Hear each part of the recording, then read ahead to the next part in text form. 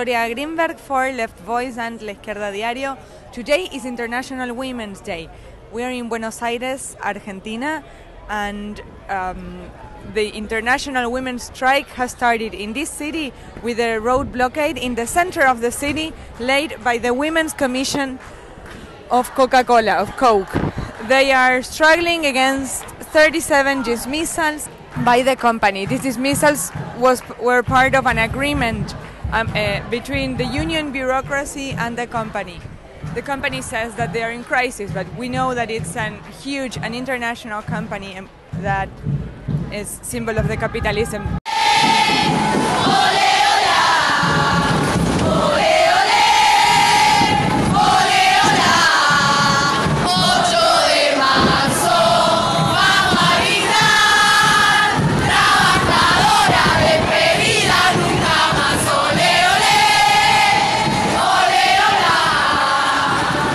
Dismissals are part of a persecution against the opposition inside the factory.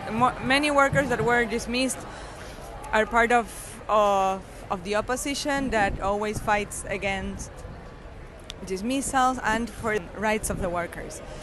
There are also women of other companies and from other worker sectors that are also struggling against dismissals and forefronting the huge economic crisis that Argentina is going through, that, as we know, affects especially women.